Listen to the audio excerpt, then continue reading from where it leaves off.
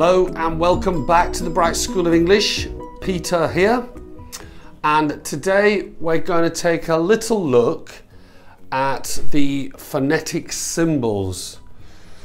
The phonetic symbols are here to help you with pronunciation of words in English.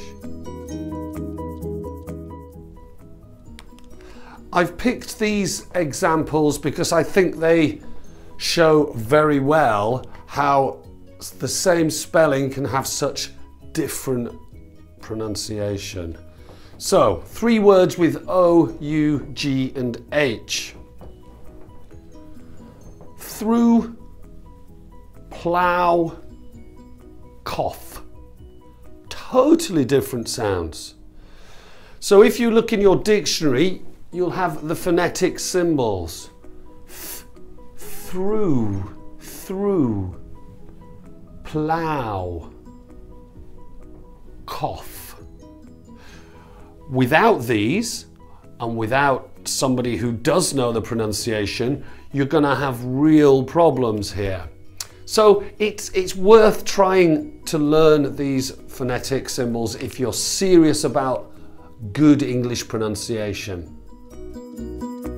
And phonetics helps us not just with the sounds, but also with the numbers of syllables in a word.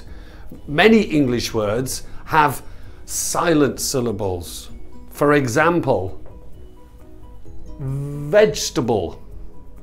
Now many students pronounce it vegetable, but this is wrong because this vowel E is silent. But if you look at the phonetics, vegetable, it also tells us which syllable is stressed. And this is the stress mark. This comes before the syllable which is stressed. So we know it's vegetable. Comfortable. This is not comfortable. Okay? Comfortable, stressed, comfortable. A classic, the capital city of Scotland, this gets mispronounced a lot. Even by English speakers like Americans and Canadians get this wrong. They often call it Edinburgh. We're going to Edinburgh. If you look at the phonetics, you will see the pronunciation is Edinburgh, stress, Edinburgh.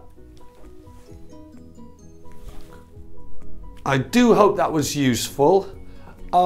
That's it for now. If you haven't already subscribed, you can do so by pressing here. See you next time.